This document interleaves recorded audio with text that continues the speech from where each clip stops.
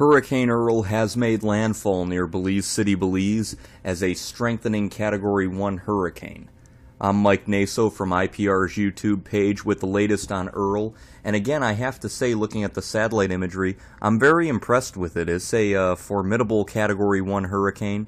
You can see this upper level low here north of Hispaniola helping to vent the eastern side of the hurricane. A little bit impeded on the northwest side, but that's irrelevant. It's strengthening us over very hot waters. Thankfully, it's coming ashore now. Had this been delayed by 24 hours, Belize would be looking at potentially a major hurricane, and from the sounds of it, they're already getting some nasty impacts.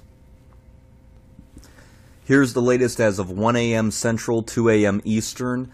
The eye of Hurricane Earl was ashore near Belize City at 17.4 north, 88.3 west. Winds were up to 80 miles per hour, gusting as high as 90. It's still moving west at about 13 or 14 miles per hour. The minimum pressure down now to 979 millibars.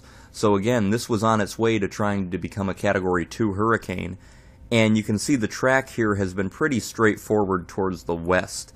As a matter of fact, if it stays as far south as it is, it may never come back out into the Bay of Campeche. So we're not looking at any significant strengthening. If this were to come back out and take a much further north track towards, say, Tampico or even points north, it would have chance to strengthen even more, but it's not going to. It's not going to come out over it at all, it looks like, at this point.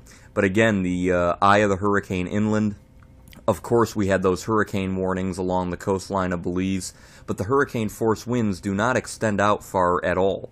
Actually, they only extend out about 15 miles. Now, this map is from earlier, but you can see even better how there's only a little spit of hurricane winds there, but where they impact, you will have gusting up to 90 miles per hour, maybe even 100. This system is strengthening as it comes in, but this wind field should decrease as it moves inland, but the size of the cyclone will cause heavy rainfall, and that is of great concern.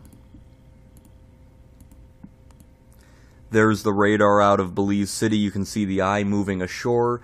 It goes across the coast, and then it is inland. And you can see the backside of the hurricane is pretty intense as well. In fact, if we move out a little bit further, you can see that this, again, I'm impressed with it. It's got a decent donut shape here.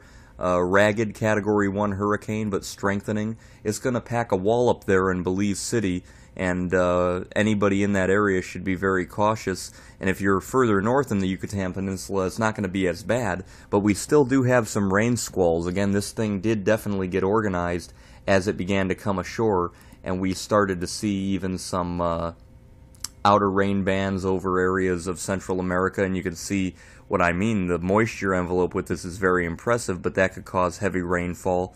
Again, this band here moving into the Yucatan, that's going to move towards the west and then wrap right around the system as it pulls inland. So more heavy rain. These very deep convective bursts over the center, that's an indication that not only is this a strengthening hurricane, this water is hot in the Caribbean. So we're going to be watching this throughout the hurricane season because hopefully we won't have any more storms hitting land, but if they do, hopefully they don't get stronger than Earl, because Earl's only the second hurricane and it is packing a punch. So that'll do it on Hurricane Earl. Again, a Category 1 landfall in Belize, heavy rain, a little bit of storm surge flooding, and gusty winds. I'm Mike Naso. I will see you next time.